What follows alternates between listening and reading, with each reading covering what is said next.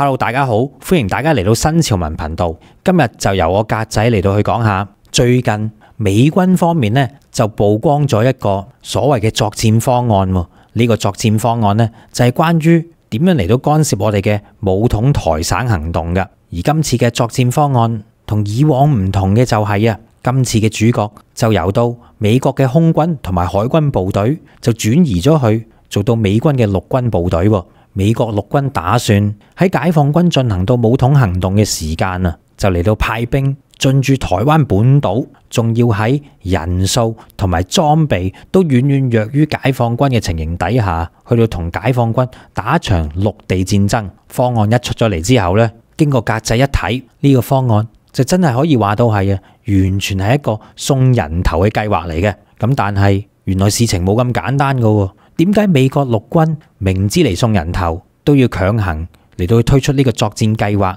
當中背後原來係有苦衷嘅。咁究竟係埋藏住啲咩苦衷？我哋又點樣應對真真正正嘅美軍干預行動呢？轉頭翻嚟，我哋就會嚟到詳細講下嘅。再之後艾力同大家講下，喺 APEC 峰會，拜登約見我哋習近平主席之前，美國就決定永久豁免三星同海力士對我哋中國晶片出口嘅管制。呢一個貌似係雙方元首喺會面之前嘅友善姿態，其實又係咪好似外界所講，美國會逐步放寬用晶片嚟圍堵我哋中國呢個策略呢？相反，我就認為呢個係另一場大陰謀，目的就係想徹底摧毀我哋中國半導體嘅行業。到底美國係咩葫蘆賣咩藥？等陣翻嚟，我就會為大家一一咁解說。再之後我哋就講下喺美國嘅歷史上面，之所以美國能夠發展成為世界上第一個強國，我哋中國人喺美國嘅發展歷史上面呢，真係功不可沒嘅。咁今日我哋就同大家講一個早期喺美國嘅華工血淚史。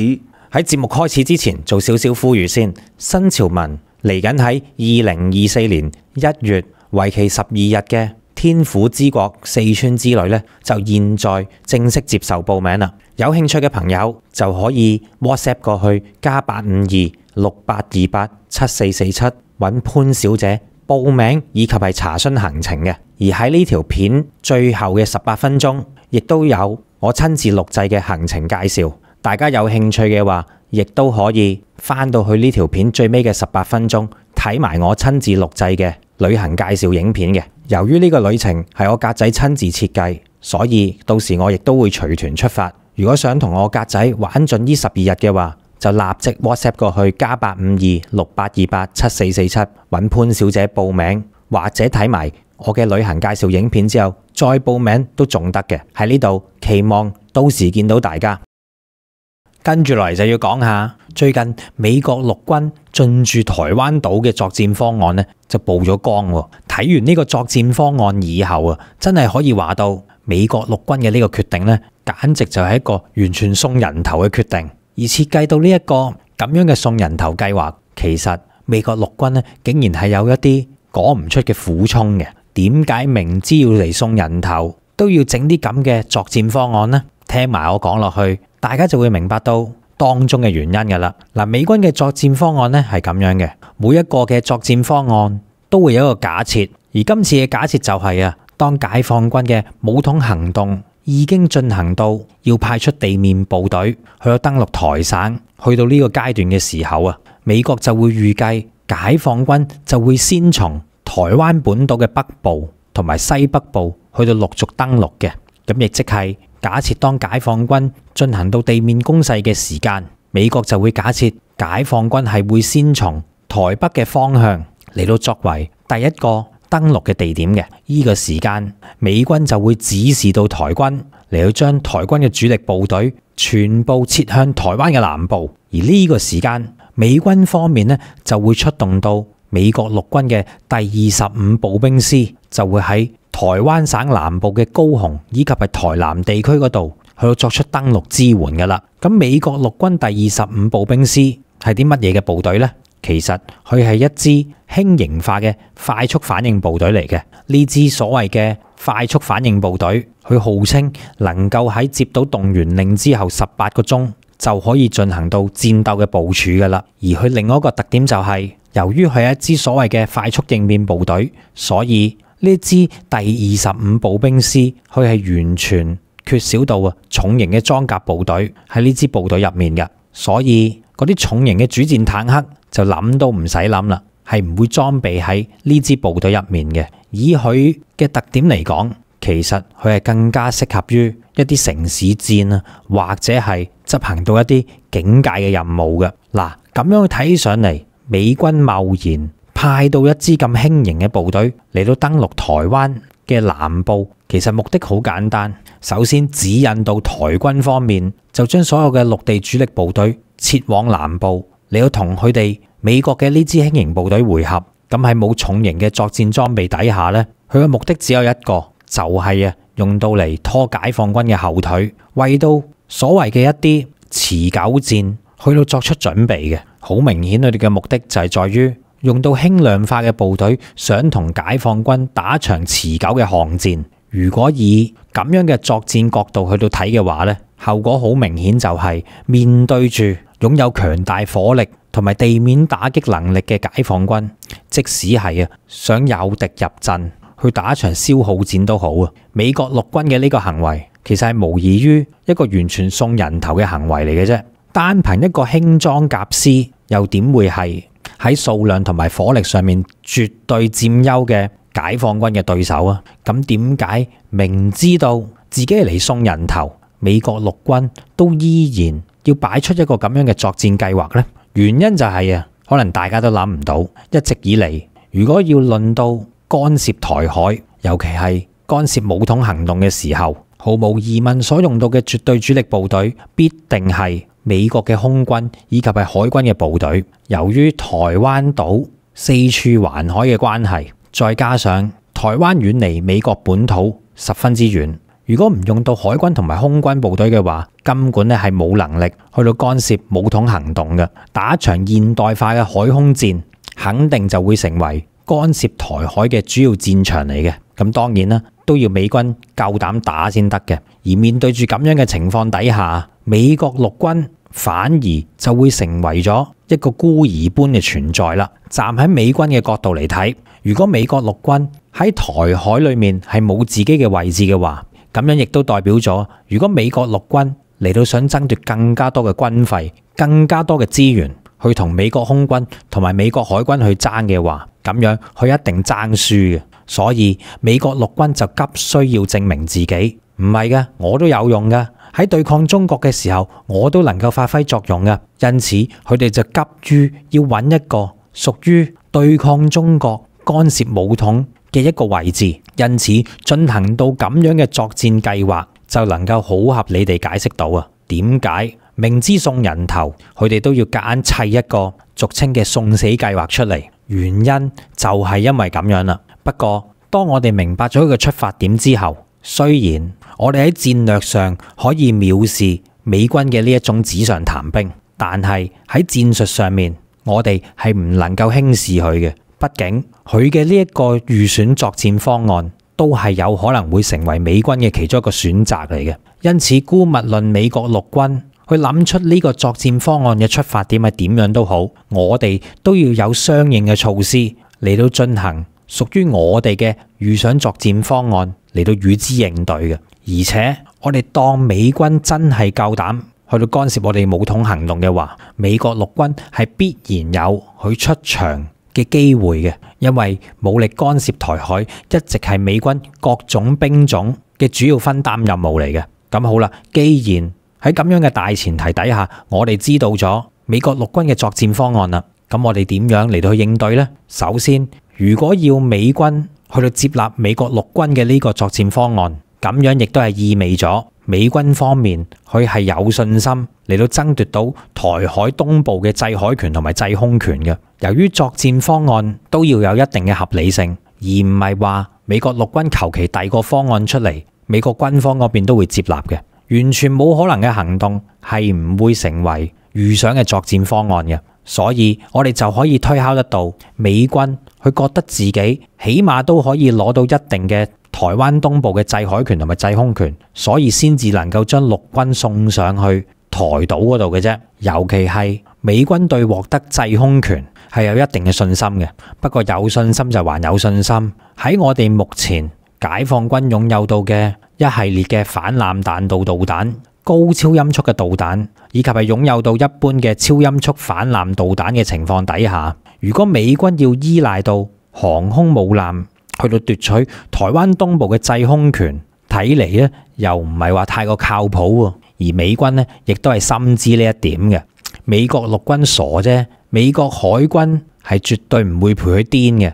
咁如果美軍要嚟到奪取台灣東部嘅制空權，仲有一個方法，喺唔動用到航空母艦作為主力嘅時間啊，佢唯一嘅方法就係要依賴住駐日美軍嘅基地同埋嗰啲位於關島嘅美國空軍基地，喺嗰度所起飛到嘅戰鬥機先至係唯一一個途徑，係用到嚟同解放軍爭奪制空權嘅。不過由到呢兩個地方所起飛到嘅戰鬥機，佢哋都有個缺點，就係由於呢兩笪地方距離台灣東部都有一定嘅距離，所以當呢啲戰鬥機即使能夠飛到去台灣東部都好啊，留翻俾呢啲美軍戰鬥機留喺空中嘅時間都已經係十分之短㗎啦。而且好似關島咁計啊，仲需要動用到空中嘅加油機嚟到為到呢啲由到咁遠飛到過嚟嘅戰鬥機去到進行高強度嘅空中加油，甚至乎係要進行幾次咁多嘅。咁喺呢個戰術層面上嚟講呢，美軍嘅戰鬥機就會面臨住非常之大嘅風險。不過即使係咁樣都好過起碼用一艘或者用幾艘嘅航空母艦駛近台灣島，然之後等住俾解放軍嘅導彈去到消滅。相比嚟講啊，用到呢啲海外嘅美軍基地同埋關島嘅美軍基地所派出嘅戰鬥機，都起碼存在有一絲嘅希望啊。因此喺美軍嘅角度嚟講咧，呢個計劃係可行嘅。咁如果我哋確定到敵人基本上都係會咁做嘅時間，我哋與之應對嘅方法就係我哋當美軍真係會咁做啦。如果要同佢爭台灣東部嘅制空權嘅話，現在嚟講咧，我哋同樣都係需要不斷咁樣去加大我哋嘅加油機嘅數量，以及係發展我哋更加多嘅航空母艦戰鬥群嘅。雖然我哋同台灣島所相隔嘅距離，當然就梗係比起美軍嘅駐日基地同埋關島基地近得多啦。但係如果要應對住呢一場高強度嘅制空戰嘅話，咁樣我哋就必須要保持住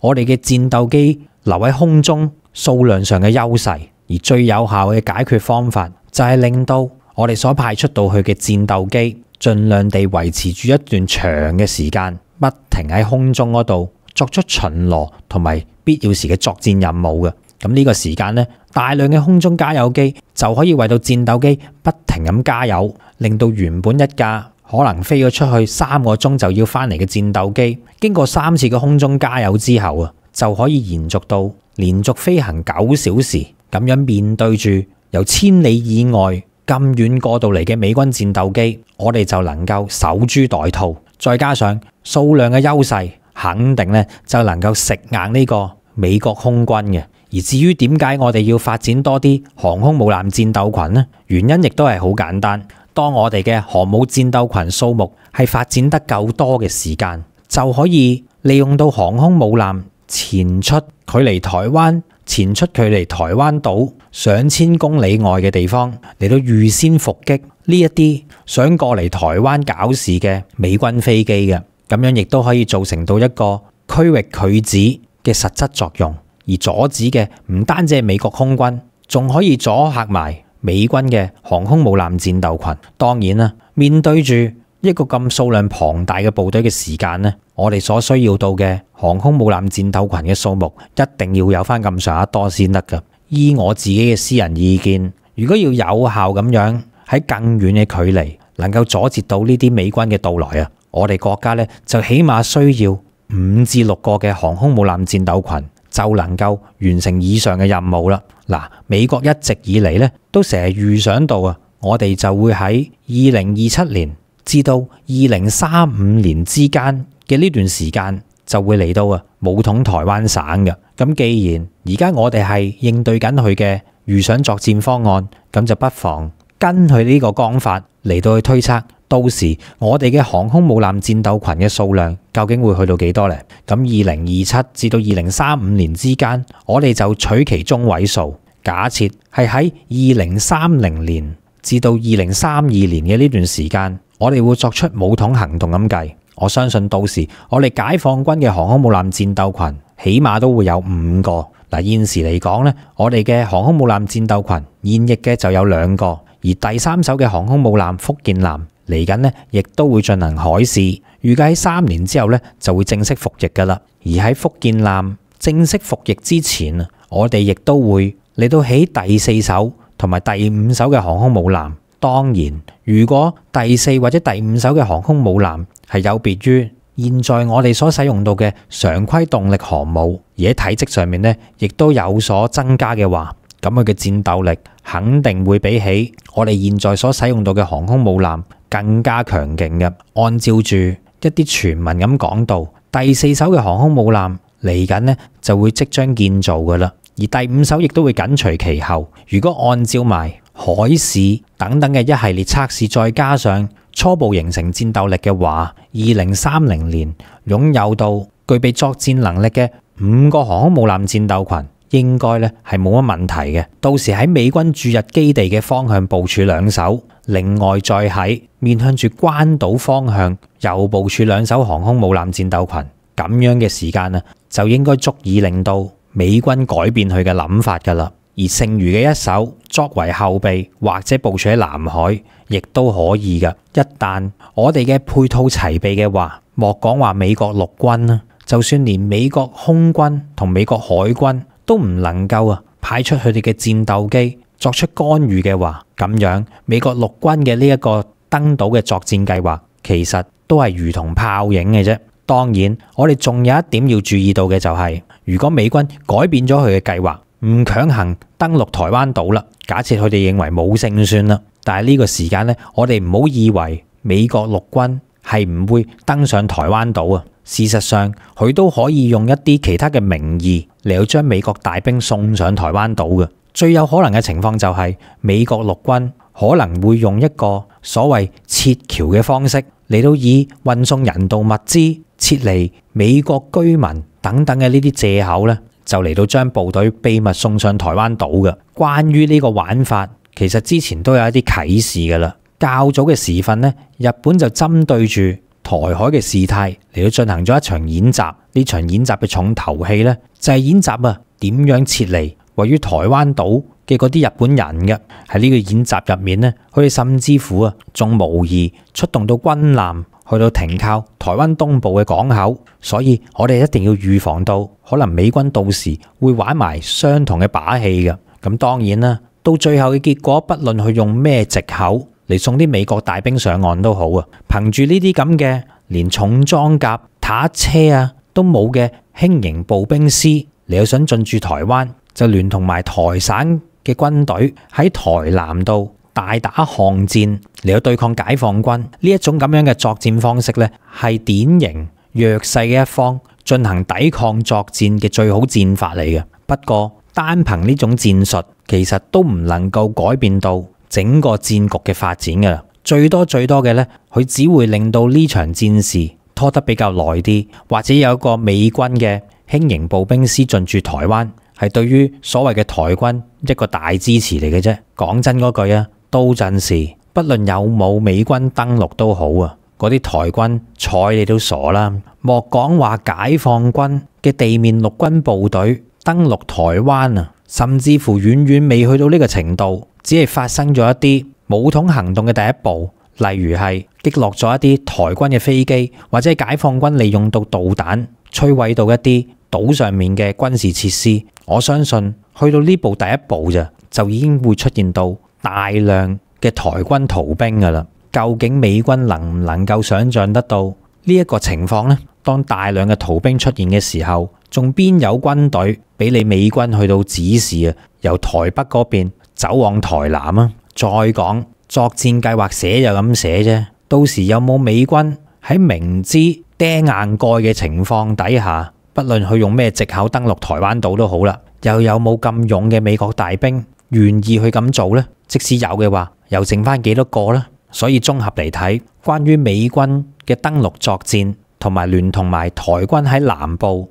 同解放軍大打巷戰嘅呢個情況呢，應該就唔會發生噶啦。反而我哋更加要關注到嘅就係之前我哋所講點樣奪取到台灣東部嘅制空權，以及係台灣周圍嘅制海權，佢嘅重要性就比起應對所謂嘅美軍登陸更加緊要嘅。裝備到更加多嘅空中加油機同埋作戰飛機，增加更加多嘅航空母艦戰鬥群嘅數量，先至係我哋破解美國干涉台海事務嘅主要手段。而如果美國陸軍真係要嚟到強行登陸嘅話，咁就一於成全佢哋，橫掂到時戰爭都打響咗啦，咁就一不做二不休，去到幫佢哋實現呢個送人頭計劃啦。唔該晒咁多位，再之後同大家講下，最近美國商務部確認三星同海力士喺中國嘅廠房已經獲得永久嘅豁免資格，以後無論係提升產能定還是由外面引進設備到內地嘅廠房，都無需再額外向美國申請。此外，台灣省嘅台積電喺大陸嘅廠房亦都向美國申請豁免，不過相比三星同海力士呢啲永久豁免，台積電只係得1年時間。與此同時，美國同時升級咗對中國嘅晶片出口管制，好似 AMD、英偉達對大陸晶片出口，而家已經面臨住前所未有嚴厲嘅限制，包括有 A800 同 H900 呢啲高階嘅晶片。早前就有消息指導，但係英偉達喺因為美國嘅最新管制底下，最近就取消咗嚟自中國嘅訂單，個金額可能已經超過50億美元。從以上種種跡象顯示，美國從前對中國半導體封鎖嘅策略，已經由全面封鎖變成而家半封鎖半傾銷。呢一種新嘅策略，首先就係封鎖最先進嘅晶片技術，嗰一啲中國生產唔到嘅產品，美國就一件都唔會賣俾你。至於嗰一啲中國已經有能力生產嘅晶片，美國就會全面開放進行傾銷，咁樣就會令到中國企業生產出嚟嘅產品一件都賣唔出。之所以美國要調整呢個策略，我就認為有以下幾個原因。第一就係因為而家全球晶片產能已經過剩，前2年因為病情嘅關係，導致到供應鏈斷裂，全球嘅晶片出現咗嚴重嘅供應短缺，令到晶片價格大幅咁上漲。喺呢一個咁利好嘅條件刺激底下，各國晶片製造商都紛紛加大投資，上馬實行新嘅晶片製造方案，全世界加埋新嘅晶圓廠興建方案多達86個，而去到今日就已經有40個新嘅晶圓廠開始投入服務，所以今時今日嘅晶片供應已經比當陣時大幅咁增加咗。但係弊又弊在，而家嘅晶片需求佢係直線咁下跌。今年以嚟，歐盟、美國、日本同我哋中國大陸進出口嘅形勢都唔係太樂觀。有啲板塊更加係下滑得特別厲害，就好似以手機消費為例，美國第2季度嘅手機出貨量同比暴跌咗24%，而大陸就跌咗3.5%。剛巧手機正係晶片嘅需求大戶，智能手機賣唔出，自然就唔需要咁多晶片，而且製造出嚟嘅晶片保鮮期都係非常之短，唔似得一啲陳年老酒，好似茅台咁。年份越耐，價錢越貴，所以今年製造出嚟嘅晶片，如果賣唔出去嘅話，去到下一年就會全部變成廢物。偏偏台灣省同韓國就係全球最大嘅晶片製造基地，兩個加埋嘅產量合計已經超過咗全球總數量嘅一半，所以佢哋有住強烈嘅希望，就係將手上面嘅晶片一件不留咁全部賣晒出去。咁究竟世界上邊度可以揾到一個可以一次過食得落咁大數量嘅晶片市場？答案我相信精明嘅網友已經知道，當然就係我哋中國大陸啦。因為大陸晶片嘅消耗量當前係全球比重嘅 No.1， 但係我哋一個國家已經超過咗全球一半嘅份額，暫時世界上仲未有一個更大嘅市場可以代替。再加上無論係台積電又或者係三星，呢一啲公司背後都擁有住大量嘅美國資本，所以如果晶片賣唔出去嘅話，最後損害嗰個都係美國人嘅利益。因此，美國就有咗豁免韓國同台灣省嘅決定。至於美國今次調整策略，第二個原因係因為原先全面封鎖嘅策略，去到而家已經難以繼續執行。我哋都知道，自從拜登上台之後，佢一方面徹底禁止咗荷蘭阿斯密嘅光刻機，以及係日本嘅光刻膠等等生產晶片嘅關鍵環節，試圖壓制中國半導體嘅發展。另一方面，通過補貼以及施壓，軟硬兼施咁，令到好似台積電、三星、海力士呢一啲喺海外嘅半導體企業，去到佢哋美國設廠，達成美國再工業化嘅目的，徹底禁售同再工業化。呢個就係美國原本心目中想對我哋中國實施嘅全面封鎖策略，但係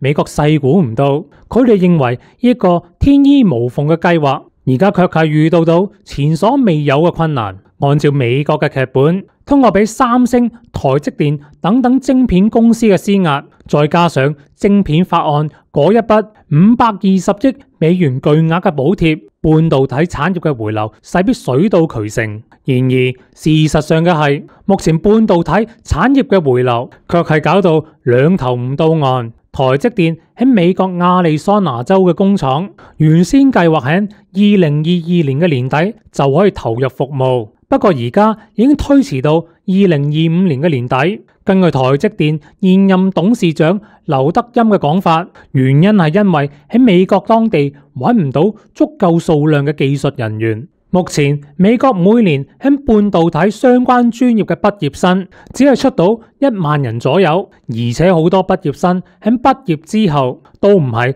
從事半導體嘅相關工作，反而係轉型去到金融又或者互聯網呢一啲喺美國比較賺錢嘅行業裏面。因為晶片製造工作往往都係需要到一啲日夜顛倒嘅輪班生活，根本就唔係美國年輕人嗰杯 cup of tea。台積電原本就預計喺亞利桑那州至少就招募到1萬名嘅技術人員，但係去到而家1/10嘅 quota 都未達標，所以喺無奈之下，台積電就打算喺台灣省送人過去美國，又送綠卡，又話會擔保咁。但係呢一個士急馬閒田嘅舉動，卻係引發到亞利桑那州嗰一邊一班建築貿易協會嘅嚴重不滿。呢一啲所謂嘅協會其實係當地最大嘅工會，佢哋就認為台積電呢一個舉動係令到台灣省嘅民眾嚟到佢哋美國搶佢哋美國人嘅飯碗，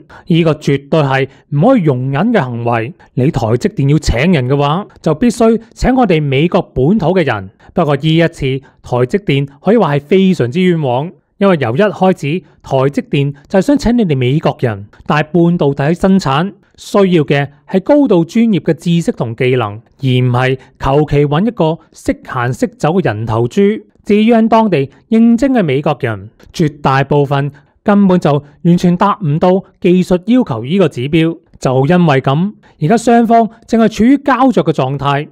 而呢個情況越僵持嘅話，台積電喺美國嘅專案成功率就會越嚟越渺茫。原先預計投資嘅金額已經由200億升咗1倍，去到400億美元。如果唔能夠解決人才供應以及係成本高昂等等嘅問題，話唔定就好似富士康喺威斯康辛州嘅廠房一樣咁慘。正所謂人黑起上嚟越窮越見鬼。嗰原本美國政府講好咗嘅520億美元晶片補貼，喺補貼細節出台之後，簡直就係令到所有人大失預算。首先，呢啲細則羅列咗諸多嘅要求，例如要求所有申請補貼嘅廠商都唔准擴充佢哋喺中國大陸嘅產能，又好似如果廠商只有獲得盈利嘅話，仲要歸還一定比例嘅補貼俾美國政府。而且申請晶片補貼法案嘅人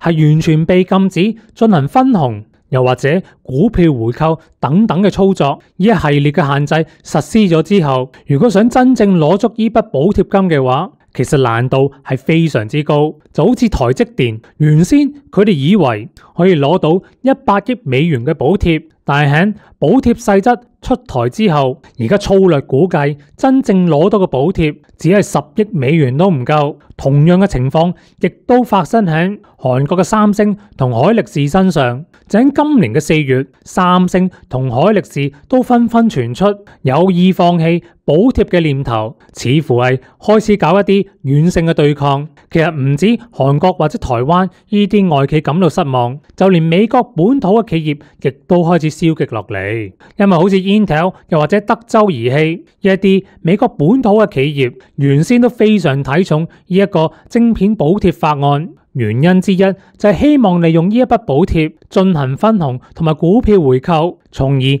令到投資人獲利。而家補貼細則出台之後，一下子就閂咗佢哋後門，再加上今時今日晶片產能過剩，成本又咁高，津貼又越嚟越少，最關鍵嘅就係唔可以賣俾中國大陸呢一個全球最大嘅市場。咁廠商自然就會問：我做乜嘢生產咁多晶片出嚟？到時豈不是生產得越多，我就輸得越冧？頭先嗰句心聲絕對唔係講笑㗎。睇下韓國海力士今年上半年虧蝕嘅金額已經達到咗310億嘅人民幣，三星半導體蝕得仲慘，而家已經超過500億元人民幣。呢啲數字簡直係慘無人道，所以為咗封住蝕本門，三星同海力士都已經開始採取減低產能嘅計劃。再加上中國品牌嘅崛起，好似長江存儲、合肥長鑫都不斷咁發展，三星同海力士都只能夠減產。喺今年嘅9月，華為 Mate 60 Pro 以及係麒麟晶片 9000S 橫空出世，完全係令到之前嘅全面封鎖策略遭受到嚴重嘅打擊。所以美國如果喺呢個時候仍然堅持執行過去嘅全面封鎖策略，實際已經冇任何嘅意思。因此拜登先至不得不調整自己嘅策略，豁免三星、海力士又或者台積電，俾佢哋喺中國大陸擴充佢哋自己嘅產能，達到傾銷呢個策略。對於我哋中國嚟講，呢一個消息可以話係好壞參半。好嘅係，我哋喺呢一場硬仗上面已經獲得到階段性嘅勝利，證明咗喺晶片研發上面中國人係有一定嘅實力。但係唔好嘅係，傾銷一招並唔係容易對付嘅。由2018年貿易戰開始，中國半導體行業開始獲得到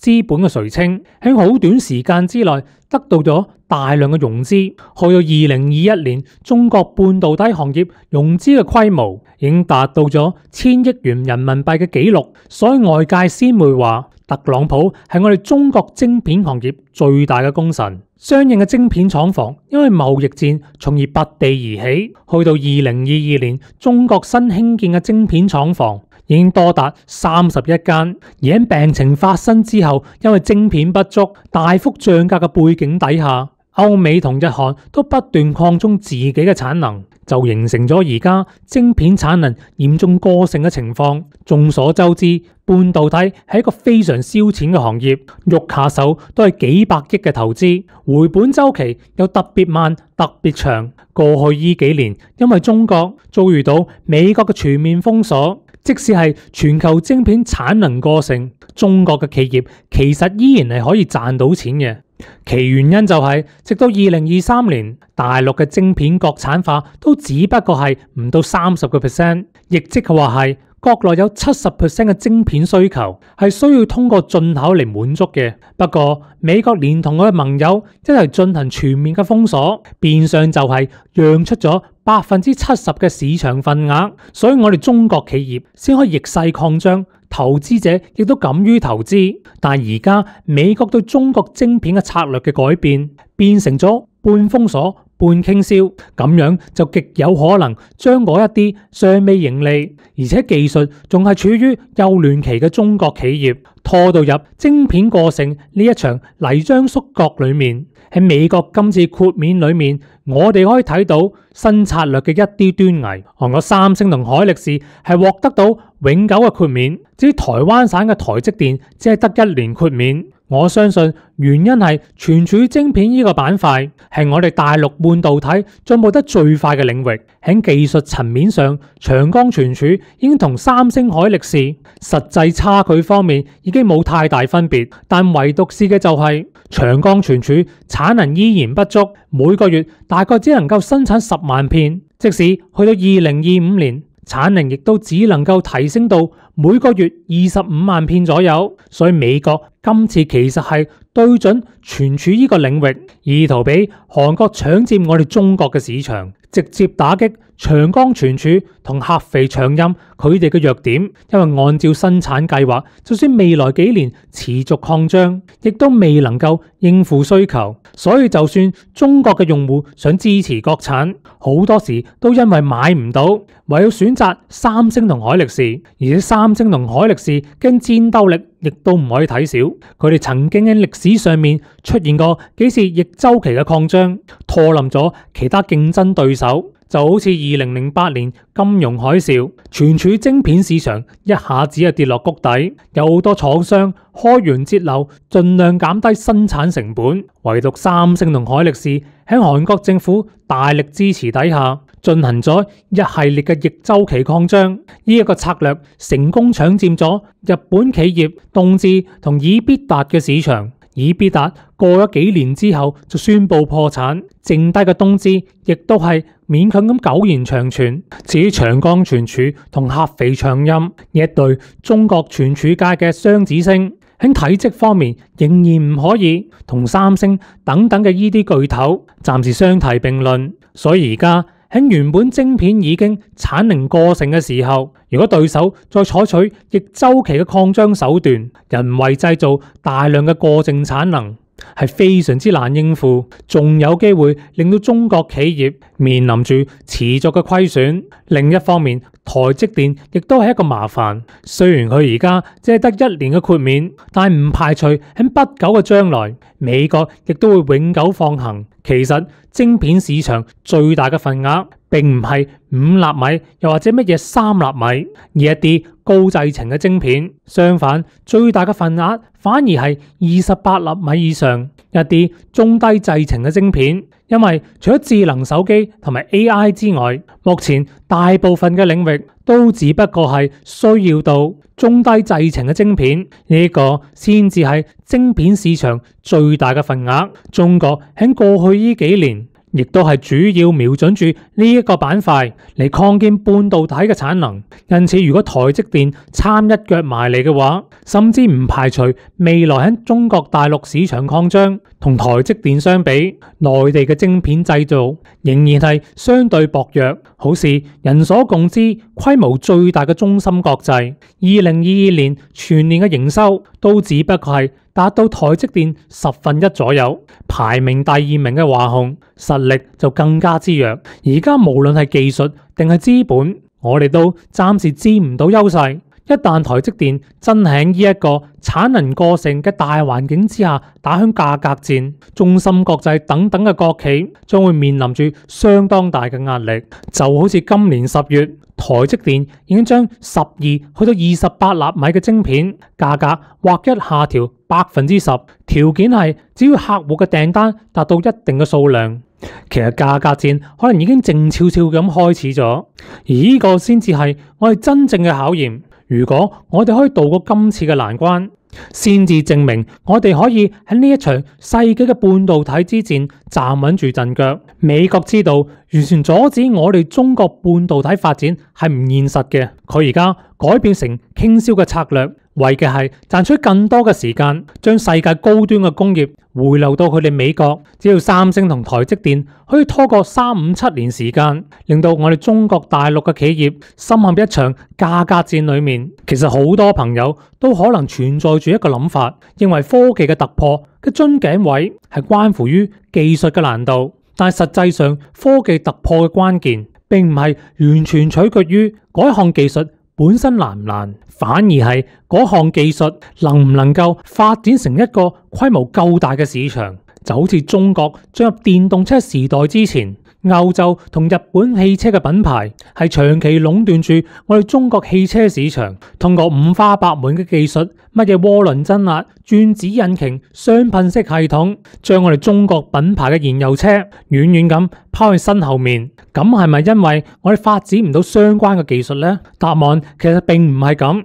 而係我哋根本冇機會去做。中國當時以市場換取技術嘅策略，引進咗一大批外資嘅汽車品牌，而外資就利用傾銷限制我哋本土嘅研發，徹底破壞咗國產品牌喺燃油汽車領域上面急起直追嘅慾望，最後就培養咗一批薄利多銷嘅合資企業，以及一批低技術嘅國產品牌。因為大家都知道，無論點努力喺燃油汽車上面都冇可能趕得上，而嗰一班外資品牌亦都會以掌握相關高技術嚟自居，不斷強調自身技術嘅難度。如果唔係，又點樣我哋中國市場賣出高昂嘅價錢？雖然汽車研發並唔係一件易事，但係又未至於我哋舉全國之力都冇辦法攻克嘅障礙。所以聰明嘅做法就係換過條跑道，將我哋嘅精力完全投放喺電動車嘅領域。其實電動車亦都一樣，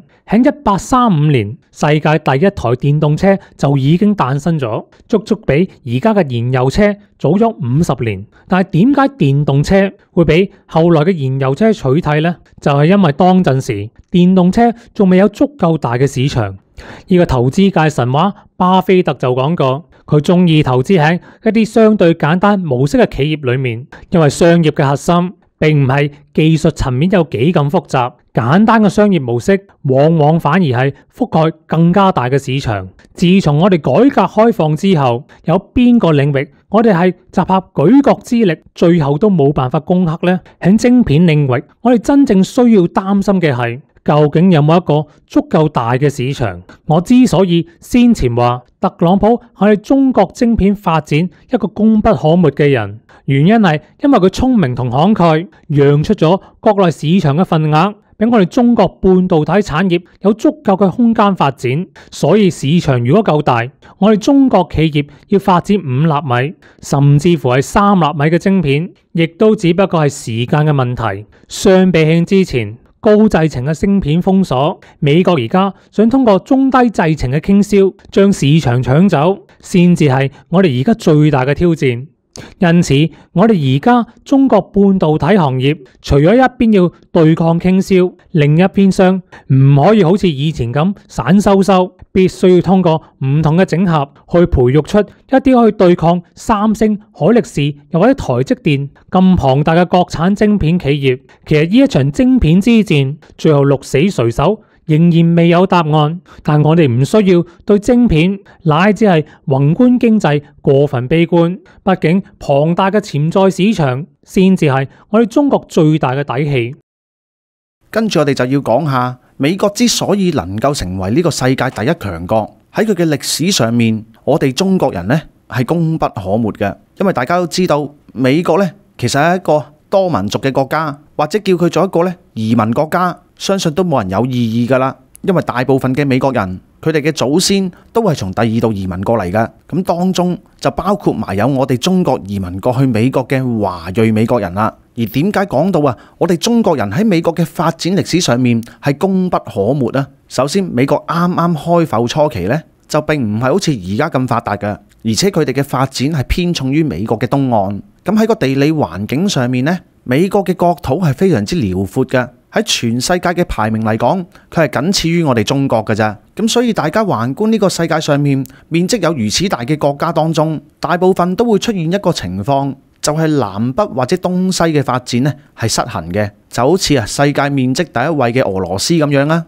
佢哋嘅遠東地區都係發展落後於靠近歐洲嘅地區。咁加拿大更加就係靠近美國南面嘅疆土，先至係比較多人住嘅啫。而我哋中國作為世界上面積第3嘅國家，雖然現時嚟到睇嘅話，我哋南北東西發展失衡嘅情況呢已經改善咗好多噶啦，但係喺歷史上面，礙於地理嘅因素呢，古時候嘅發展失衡都係比較嚴重嘅。咁要解決發展嘅首要問題，首先梗係要通咗路先啦。咁所以喺古時候呢，交通係一個非常之重要嘅問題嚟㗎。而我哋中國嘅地理環境大致上呢，幾條大嘅河流都係由西向東流嘅，咁所以大家讀中國歷史嘅時候都會發現有好多朝代嘅皇帝都會開咗一啲南北通向嘅運河嚟到彌補我哋嘅交通短板嘅。但係美國方面呢，佢哋嘅河流就唔似得我哋中國咁樣係由西向東流，就好似佢哋比較上出名嘅河流密西西比河啊、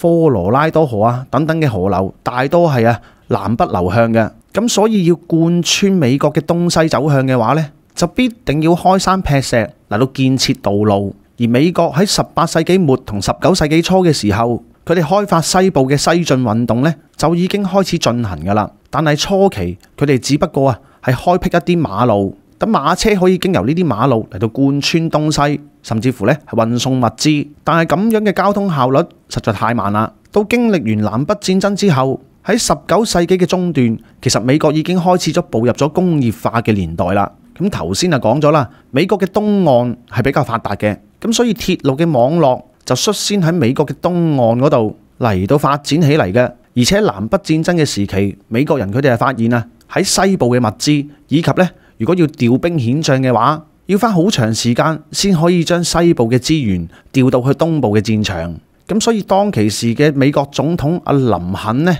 就出咗個法案叫太平洋鐵路啦。咁呢個太平洋鐵路呢，佢哋嘅設想就係由美國嘅東岸貫穿到去美國嘅西岸，即是由呢個大西洋貫穿到去太平洋。而當其時呢個太平洋鐵路嘅主體幹道長達3000幾公里嘅呢，就分配咗俾2間鐵路公司嚟到興建嘅。一間呢叫做中央太平洋鐵路，另外一間呢就叫做聯合太平洋鐵路。咁呢幾千公里嘅鐵路呢，佢哋係預計要用14年先至可以起好嘅。而呢2間公司就分別一個就向東起，一個就向西起。就預計呢2間公司呢，喺14年之後，大家呢就喺一個叫做太浩湖嘅地方嗰度呢，就嚟到匯合嘅。而喺呢3000公里嘅鐵路建築入面呢，中央太平洋只係負責起600幾公里嘅鐵路嘅啫，而聯合太平洋公司呢，佢哋負責起嘅有超過2000公里㗎。咦，咁好多朋友一聽，喂，咁咪好唔公平咯？一個起600幾公里，一個要起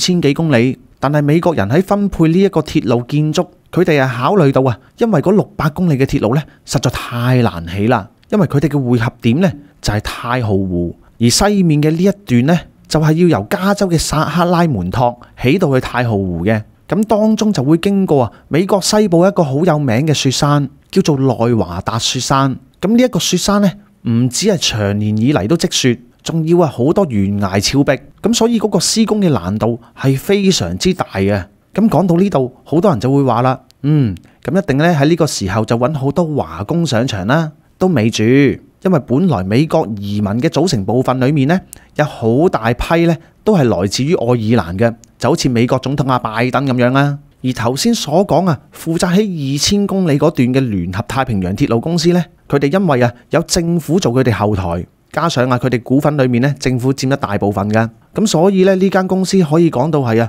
以前喺美國嘅國有公司嚟嘅。而且嗰個時候美國又吸納咗好多呢喺愛爾蘭鬧饑荒而移民過去美國嘅愛爾蘭人。咁最初時移民過去美國嘅呢啲愛爾蘭人呢，佢哋就俾美國政府捉去做壯丁去當兵嘅。咁冇仗打嘅時候，或者一啲上唔到戰場嘅兵，就派咗去嗰間聯合太平洋公司嗰度嚟到做起鐵路嘅工人啦。咁最初時呢，佢哋好賣力噶，呢班愛爾蘭人，因為去到美國又有嘢食，唔使好似我喺愛爾蘭咁樣鬧饑荒，而且嗰2000幾公里嘅鐵路呢，起咗上嚟又非常之容易。咁所以聯合太平洋鐵路嘅嗰一段2000幾公里呢，個工程進展係非常之順利㗎。但係另一邊廂要起600幾公里嘅嗰間中央太平洋鐵路，似乎佢哋工程嘅進展就唔係好順利啦。因為佢哋4大老細入面，其中一個呢叫 Stanford，呢個 Stanford 呢係一個嚴重嘅種族主義者嚟嘅，就好似阿 Donald Trump 咁樣嘅。咁所以佢哋中央太平洋公司起初起鐵路嘅時候，佢哋只會僱用白人嘅員工，對於其他有色嘅民族，佢係一概拒諸門外嘅。但係由於佢哋要起嗰600幾公里嘅路段，個環境實在太嚴峻啦，再加上啲白人工作呢係比較錫身嘅，咁所以起咗2年，佢嗰段600幾公里嘅鐵路，只係起咗20幾公里啫。咁所以後來啊，呢間中央太平洋鐵路公司，佢哋啊真係頭都大埋啦。如果再係咁樣嘅進度落去，喂，都唔知起到何年何月何日。更加慘嘅情況就係，莫講話2年只係起得20幾公里啊，嗰啲起鐵路嘅白人仲要起下起下，一個一個呢，就因為個環境太惡劣、太危險而辭職走咗。一唔係冇辭職嗰啲呢，就同佢玩工運。咁嗰陣時美國已經好興咧遊行示威抗議㗎啦，甚至乎就坐喺度罷工添。咁佢哋呢啲遊行示威抗議以及係罷工呢，係附帶有強烈嘅加薪條件嘅，就係咁問佢哋嘅老細要求呢加人工，話呢啲工作太危險啦。咁最後由於呢間公司嗰個老細阿 Stanford，佢曾經呢就做過加州州長嘅，佢就濫用自己嘅權力，將加州喺監獄裡面嘅釋囚就捉晒佢哋出嚟，去鐵路旁邊揼石仔。咁真係路遠又難行，落雨仲難行，仲要擔秧上簷望塔啦。但係就算佢咁樣拉晒監獄啲釋囚出嚟幫手，仍然對佢起鐵路嘅呢個工程呢係冇幫助嘅。咁喺呢個時候，呢間中央太平洋鐵路呢有另外一個老細叫抄士，佢就同阿 Stanford 講到：喂，阿 Stanford 啊，咁樣唔係路喎，而家咩辦法都用盡啦，不如我哋試下請啲華人翻嚟起鐵路啦。咁話說喺100幾年前呢，台山有一個人叫做李天沛，佢就喺4151一帶呢，最早期嚟到宣揚漂洋過海揾食嘅一個人嚟嘅。咁我哋可以俾一個名號佢，叫做100多年前嘅關景鴻移民先生。而喺美國華工修築鐵路嘅呢部歷史入面呢，據有記載嘅數字所指出係有超過12000個華工由我哋廣東4151一帶就漂洋過海去到美國嘅加州嗰度嚟到為佢哋美國起鐵路嘅。而且最初時去到美國嘅華人呢，佢哋好多都係因為加州話聽講有金掘，咁所以呢就過去淘金為主嘅。咁所以呢幾樣情況加埋，其實當其時喺加州喺嗰個1860年代嘅時候，就已經有超過5萬名嘅華人就住喺加州噶啦。咁開始呢間中央太平洋鐵路嘅 Charles 提議咗，喂，招聘啲華人翻嚟嘅時候，嗰個大老闆阿 Stanford 佢都係唔同意噶，因為開頭我哋講咗啦，佢係一個民族主義者嚟噶，喺佢眼中咧，除咗白人之外，佢係睇低晒所有嘅民族嘅。再加上佢講出佢嘅反對聲音嘅時候，佢就話到：嗰啲紮住辮嘅中國人又骨瘦如柴嗰個，點能夠做到呢啲嘢啊？我哋白人都做唔到啦，咁大隻。咁佢真係有所不知啦。正所謂大隻累累，咪跌落坑渠咯。而提議揾華工嘅嗰個抄士呢，就講咗一句說話，就一言驚醒夢中人啊！佢嗰句說話係點樣游說呢個 Stanford 嘅呢？就係話到喂，阿 Stanford，你唔係唔知啊嘛？喺幾千年前，中國已經有一個全世界最宏偉嘅建築物，叫做長城，咪係佢哋中國人起嘅咯。哇！一聽完呢句說話之後，嗰個有嚴重種族情意結嘅 Stanford 細心一諗，的而且確係，喂，起萬里長城仲艱巨過起一條咁樣嘅鐵路啦。我哋中國人都能夠可以起得到出嚟，於是乎佢哋就開始招聘好多華工去到起鐵路啦。咁自從佢哋招聘咗華工之後呢，嗰個工程嘅進度係發展得好好噶。而美國嘅國會見到佢哋呢，可以排除萬難，中央呢個太平洋鐵路又起得幾快，另一邊廂嗰個聯合太平洋鐵路都係起得幾快。咁所以佢哋調整咗當初喺呢個太浩湖嚟到會師嘅呢個計劃，咁就不如我哋不設個會師點，等兩間鐵路公司嚟一個起鐵路嘅競賽，咁沿住嗰條路線，邊個起到邊度會到師咯，咁嗰個咪終點咯。而且佢哋美國國會為咗鼓勵佢哋起鐵路起得快啲，仲出埋獎金。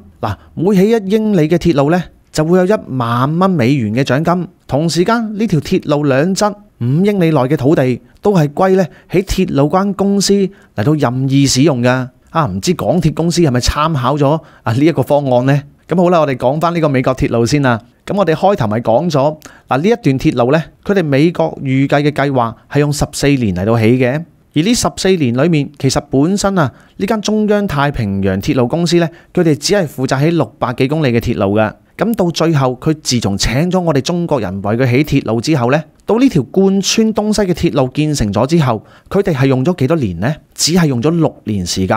而且仲唔係起600公里咁簡單喎。因為呢個去到後期係鐵路競賽，係冇定到個會師點，所以兩間公司如果邊間起得快嘅話，可以起埋對家嘅嗰一段㗎。咁結果啊，呢間中央太平洋鐵路公司自從請咗我哋華人，用咗6年時間係起咗1100幾公里鐵路，比起之前佢哋用白人嘅工人用2年時間只係起20幾公里嘅鐵路，真係有咗一個火箭級別嘅增長啊！但係喺呢個增長嘅背後，如果冇咗我哋中國人喺當中去到為佢哋嘅基建去到努力嘅話，我諗佢哋單單靠美國嘅白人，可能要再起多10幾20年先至可以起得成呢條鐵路嘅。而且喺呢一條鐵路當中，我哋中國人付出嘅代價係非常之大嘅。有統計數字所得出嚟啊，喺佢哋內華達雪山最險要嘅一段鐵路，幾乎每一段鐵路每鋪設一嚿鐵路嘅枕木，就會有1名嘅華工因此而離去。再加上啊，喺鐵路嗰陣，大家唔係話放工就可以返屋企，而係要喺鐵路旁邊去到駐紮。而且呢個內華達雪山仲經常發生雪崩，所以單單係喺呢一段內華達雪山就已經有記載裏面呢超過300名嘅華工因此而離去咗噶啦。時至今日啊，有登山者去到呢個內華達雪山靠近合恩角附近嘅位置呢，都仍然可以揾得到啊當年喺鐵路華工留下落嚟嘅遺物嘅。而美國人對於我哋華人咁樣嘅犧牲，佢哋不但止冇感激之餘，先前我哋講到啦，喺鐵路呢到後期變咗一個競賽，咁僱用咗中國人嘅中央太平洋鐵路呢，就冚贏咗僱用咗愛爾蘭人嘅聯合太平洋鐵路。而當嗰啲愛爾蘭人聽見我哋中國人哇咁犀利嘅，於是乎佢哋就提議搞一場表演添。嗰場表演就要我哋中國人表演下點樣去到起鐵路，因為嗰啲愛爾蘭人話到啊，我就唔信中國人真係咁犀利。結果嗰次嘅表演，我哋中國嘅華工用咗12小時嘅時間，係起咗一條16公里嘅鐵路出嚟，平均起1公里嘅鐵路都唔使1個鐘啊！佢哋就想我哋中國人嚟到娛樂佢哋，咁結果呢，就俾我哋中國人嘅毅力同埋實力，徹徹底底令在場嘅愛爾蘭工人係心服口服噶。不過到最後呢一條太平洋鐵路貫穿咗美國嘅東西岸，喺佢哋通車搞典禮嘅時候，佢哋仲要喺慶功宴上面就話到啊，呢條鐵路之所以咁順利完成呢，係得益於呢我哋加州人民裏面呢有4大好偉大嘅民族噶。首先我哋加州人呢就有呢個法國人嘅勇猛，又有德國人嘅堅定，仲有呢個英國人嘅不屈不撓，以及呢係呢個愛爾蘭人嘅真性情。佢哋竟然係咁樣講嘅，係冇提過半句我哋中國華工嘅付出，以及佢哋影相嘅時候嗰啲合照呢，亦都冇邀請過任何一位去到建築鐵路嘅華工嚟到合照，亦都冇因為我哋中國人為佢哋美國起咗一條咁樣嘅鐵路，而令到我哋中國人當其時喺佢哋美國社會嘅地位係升高嘅。咁所以呢，呢一段美國華工嘅血淚史，就算美國人可以忘記，我哋自己作為中國人，我哋都不能夠去到忘記。雖然呢條鐵路唔係起喺我哋中國，但係亦都代表住我哋中國人用我哋不屈不撓嘅精神喺度建構緊一個世界命運共同體。喺節目結束之前，就由我格仔親自介紹一下今次最新推出為期12天嘅天府之國行程究竟係點樣先㗎啦？有興趣嘅朋友就可以 WhatsApp 過去+85268287447揾潘小姐報名，以及係查詢價錢同埋領取行程資料嘅。整個行程都係由到我格仔親自設計，並非一般坊間嘅旅行團係揾到相關嘅行程嘅。並且今次天府之國之旅嘅行程，格仔咧亦都會隨團出發，陪大家玩盡12日嘅。出發日期就由嚟緊2024年1月嘅21日至到2月1號嘅，為期12日。首先第一日嘅旅程，我哋就會去到由香港機場出發，直飛到去成都嗰邊嘅飛機航程大概係2個半鐘頭就到噶啦。之後喺稍作休息、瞓過1晚以後啊，我哋就會進入到第2日嘅行程。第2日嘅行程就會由成都嗰邊乘坐我哋特登安排到嘅飛機椅旅遊巴前往西昌，然之後咧就沿住呢個亞西高速公路呢一條被譽為中國最靚嘅高速公路之一嚟到去正式抵達西昌。去到首先為呢個旅程熱下身，參觀到呢個窮海國家濕地公園嘅。窮海國家濕地公園係一個面積好大嘅淡水湖，以水質清澈見稱嘅。佢嘅景色優美，亦都係一個盛產魚蝦嘅地方，係一個有名嘅天然漁場。亦都係一個國家級有名嘅濕地公園嚟嘅。成個窮海分為觀鳥島、夢裏水鄉、煙雨鷺洲同埋西坡鶴影嘅。呢度嘅景色非常之優美，絕對值得我哋花時間嚟到呢度睇一睇嘅。之後嘅行程就會去到第3日，亦都係今次整個行程嘅主要一部分。話晒咁遠，由成都搭車過嚟西昌，當然梗係要參觀到屬於我哋國家4大發射中心嘅其中之一個西昌衛星發射中心啦。西昌衛星發射中心位於四川省西昌市嘅航天北路，係隸屬於中國人民解放軍戰略支援部隊嘅，亦都係中國嘅飛彈以及係衛星嘅發射基地之一。早年呢一度咧係禁止參觀嘅，但係隨住內地旅遊嘅開放，西昌衛星發射中心亦都會喺某一啲時間係接受遊客參觀嘅。今次我哋亦都有幸爭取到參觀西昌衛星發射中心嘅機會，大家千祈就萬勿錯過啦！喺參觀完衛星發射中心之後呢，我哋就會去到參觀阿柳耶彝文化風情實景火獸劇嘅。呢個火獸劇係當地著名嘅少數民族嘅一個實景劇嚟嘅，裏面就彰顯咗彝族獨有嘅風情文化，而且佢嘅場面規模非常之龐大。如果嚟到西昌冇睇過呢套火獸劇嘅話，真係唔好話自己嚟過西昌啊！再之後呢，我哋就會去到大石板村、唐縣以及係建昌古城嘅。之後我哋就會離開西昌，嚟到第4日嘅行程，就會游到西昌嗰邊，去到另外一個城市樂山市嘅。喺樂山市有一個非常之著名嘅景點，亦都係一個著名嘅世界文化遺產。呢個就係樂山大佛啦。樂山大佛被譽為世界第一大佛，佢係一座彌勒佛像嚟嘅。整座佛像就刻喺靈雲山嘅岩壁上面，佢嘅高度幾乎同佢身背後面嘅嗰一座山係一樣咁高嘅，而且腳踏住江水，睇起上嚟十分之雄偉。喺呢度呢，我哋亦都會嚟到包船，從另一個角度去到確保可以睇得晒整座大佛。之後我哋就會從樂山大佛去到峨眉山嘅附近嘅，然之後就進入到第5日嘅行程。嚟到峨眉山，當然我哋就要上到峨眉山嘅金頂啦。喺呢一度呢，我哋仲特登重金咁安排到乘坐獨立嘅環保車，直達纜車站，然之後呢再可以乘搭埋纜車，直接往返到峨眉山嘅金頂嘅。以往嚟講，要去到峨眉山嘅金頂需要一定嘅體力，但係現在我哋就可以免除呢個煩惱，摁腳咁樣啊，就能夠可以去到峨眉山金頂噶啦。然後呢，我哋就會進入到第6日嘅行程，第一站就會嚟到呢個成都博物館。成都博物館就係1984年正式開放嘅，而喺2009年，成都博物館嘅新館呢亦都開始修建，並且喺2016年6月就嚟到正式開放嘅。呢度嘅館藏非常之豐富，亦都係國家嘅1級博物館嚟嘅。代表嘅藏品就有石犀牛、京粵松七人像以及係漢代嘅石碑嘅。由於館藏實在太多，多到講都講唔晒。正所謂要了解一個地方嘅來由，去到當地嘅博物館去了解就係最好嘅第一步。當大家進入到博物館之後，就會了解到點解四川係會叫做天府之國。喺天府之國呢個名詞背後，包含住整個中國由戰國時期去到魏蜀吳三國鼎立嘅時期之間嘅歷史嘅。之後呢，我哋就會去到位於四川博物館附近嘅武后祠。武后祠呢個祠佢相當之特別，佢係唯一中國君臣合一，亦即係君臣合祠嘅祠廟嚟嘅。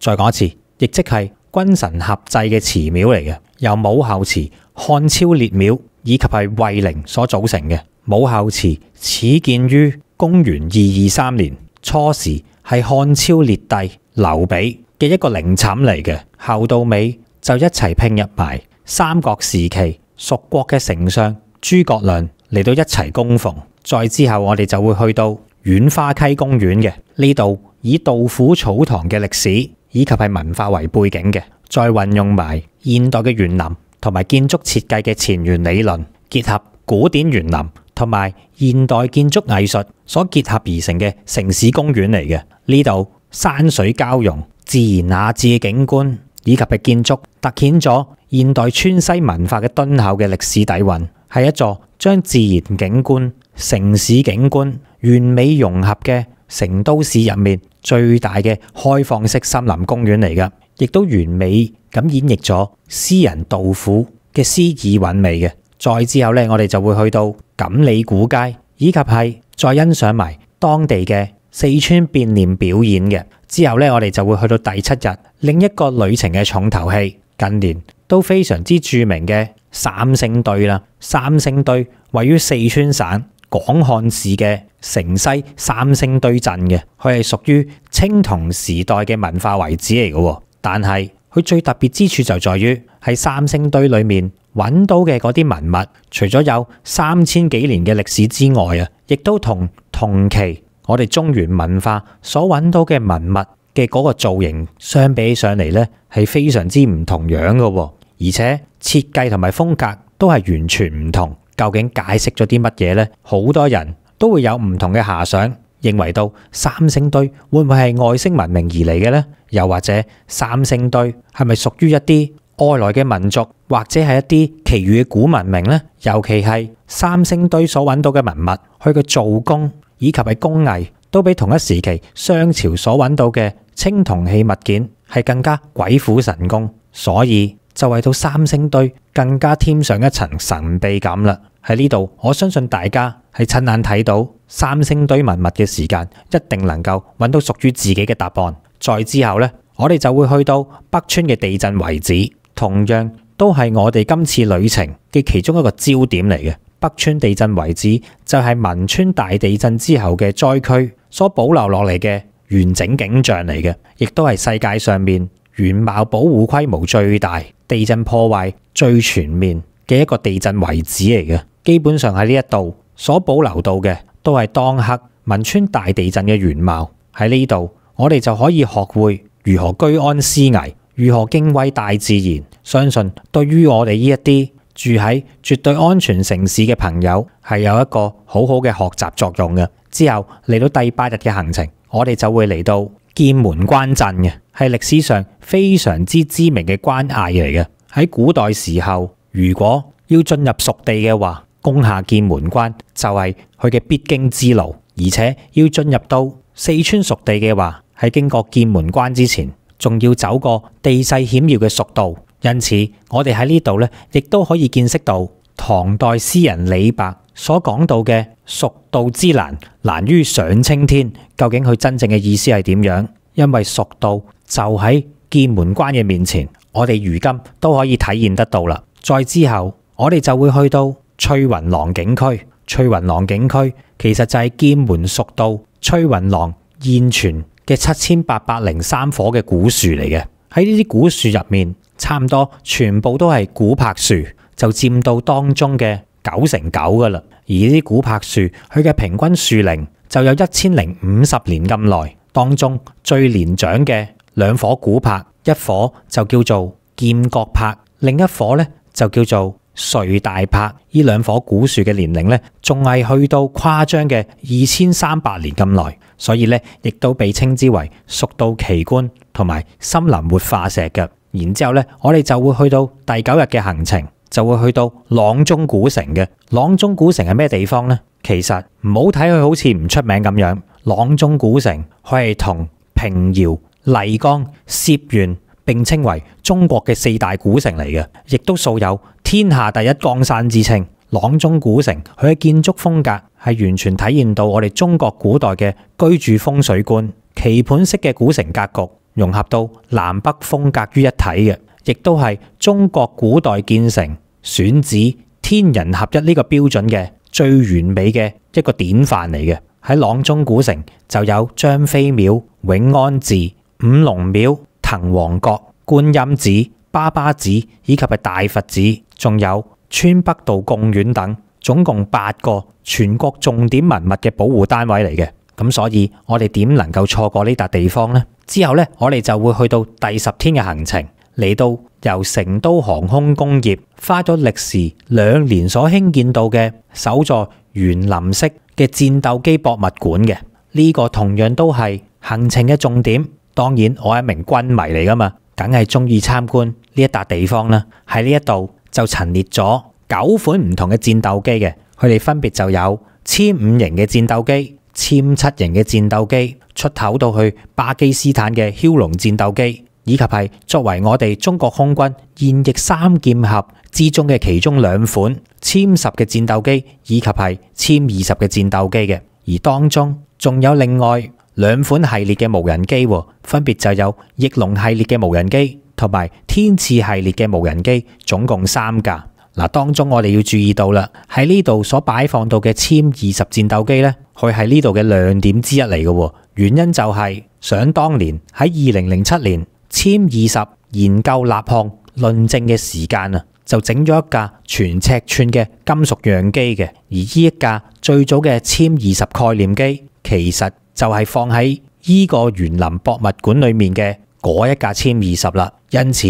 佢係十分之具有重要嘅歷史文物價值嘅。再之後咧就會去到成都近郊嘅一個大熊貓樂園，呢個咧亦都係行程嘅重頭戲之一嚟嘅，就係參觀到呢一個中華嘅大熊貓園啦。中華大熊貓園亦都係我格仔特登選址嚟到去參觀大熊貓嘅地方。原因就係除咗四川係大熊貓嘅出生地，係大熊貓嘅發源地之外我哋亦都做足功課，知道四川參觀大熊貓嘅地方係有好多嘅，但係點樣為之揀一個好嘅呢？喺我嘅標準嚟講，當然好嘅熊貓參觀地方就一定要人比較少，最好咧就係熊貓多過人。如果唔係去錯地方嘅話，就反而係參觀人多過熊貓啦。所以我哋嚟到中華大熊貓園就啱晒啦，因為喺呢一度咧人比較少，熊貓比較多，咁樣大家就可以毫無障礙睇清楚呢度活潑可愛嘅熊貓，仲可以作出近距離嘅接觸。呢一種感覺係喺其他嘅動物園唔能夠感受得到嘅。再之後呢，我哋就會參觀到我哋中國人古代嘅智慧結晶都江堰千年水利工程啦。喺古代憑住有限嘅人力以及係建造技術，究竟我哋點樣利用到我哋嘅智慧嚟到治理岷江嘅水患呢？嗱，唔講唔知，都江堰水利工程其實距離現今已經超過2270年嘅歷史噶啦。但係即使時至今日過咗2000幾年啦，都江堰水利工程依然繼續運作當中，係繼續令到四川嘅人民受惠嘅。如果冇咗都江堰嘅話，其實都好難有天府之國依達咁富庶嘅千里平原。所以嚟到呢度，我哋一定要好好咁去睇下屬於我哋中國古代人嘅智慧究竟有幾咁厲害。之後呢，我哋亦都會去到都江堰嘅仰天窩熊貓自拍廣場，睇到佢嘅造型都覺得非常之得意。然之後呢，亦都會去到都江堰西街，以及係成都嘅春熙路步行街。春熙路步行街係成都最繁華嘅商業街嚟嘅，就由春熙東路、春熙西路、春熙南路以及係春熙北路4條嘅步行街組成。當然近嚟都非常之熱爆嘅太古里，亦都係出名多靚仔靚女網紅經過嘅地方嚟嘅。然之後我哋亦都會去到另一個古色古香嘅網紅打卡點，成都嘅闊窄巷子。喺呢度咧，記住去到影多啲相，因為咧效果非常之出眾噶。再之後就嚟到第12日嘅行程，我哋喺臨上飛機之前就會嚟到去見識一下四川獨有嘅茶文化。因此咧，我哋就會嚟到著名嘅觀音閣老茶館。呢個老茶館咧已經有上百年嘅歷史啦。佢嘅建築就係典型嘅川西地區清雅房嘅建築嚟嘅。由於佢嘅年代遠久，所以都幾有嗰股滄桑感嘅。呢個茶館無論從佢嘅建築陳設，仲有茶客，都透露出濃濃嘅歷史感嘅，亦都係最具四川文化嘅特色。然之後我哋就會搭專車前往成都天府機場，直飛到香港，就嚟到結束今次為期12日嘅旅程噶啦。喺呢度順帶一提，今次呢一個12天嘅天府之國旅程，格仔係會隨團出發嘅，因為話晒呢個行程都係我設計噶嘛。而且我哋喺全程所安排到嘅旅遊巴呢，都係俗稱2+1座位嘅飛機椅旅遊巴嚟嘅。佢嘅座位非常之闊，係我哋特登預訂，唔係一般出邊嘅旅行社可以坐得到嘅。再嚟，我哋仲會為每一位團友特別加送到每人一張夠晒呢12日旅程所用到嘅一張數據漫遊電話卡嘅。呢張數據漫遊電話卡係可以直接連通香港，所以即使身處國內都可以暢通咁使用到類似 WhatsApp 啊、睇 YouTube 啊，或者去登入翻你哋香港嘅電郵嘅。咁當然啦，你亦都可以攞呢張數據卡嚟到去油管嗰度睇我哋新潮文嘅節目嘅。總之就係暢通無阻。最後一點就係我哋今次所安排到你嘅呢個行程，都知道大家嘅性格㗎啦，都係想舒舒服服、他他條條，所以我哋呢個行程所設計到嘅行路位呢，就唔係太多嘅啫，基本上都係點對點，唔需要行得多嘅。喺呢一度我就再重複多一次報名以及係查詢行程價錢嘅聯絡方法，就係 WhatsApp +85268287447去到揾潘小姐去索取資料以及係報名嘅。再講一次係 WhatsApp +85268287447聯絡呢個 WhatsApp， 到時希望見到你同我玩盡呢12日。咁好啦，今日嘅節目時間嚟到呢一度，臨結束之前提提大家，請大家做齊新潮文三寶，仲有嘅就係分享、讚好、留言、訂閱新潮文頻道、新潮文2.0頻道同埋我哋嘅 Facebook 專頁。咁我哋今日嘅節目時間嚟到呢度，拜拜。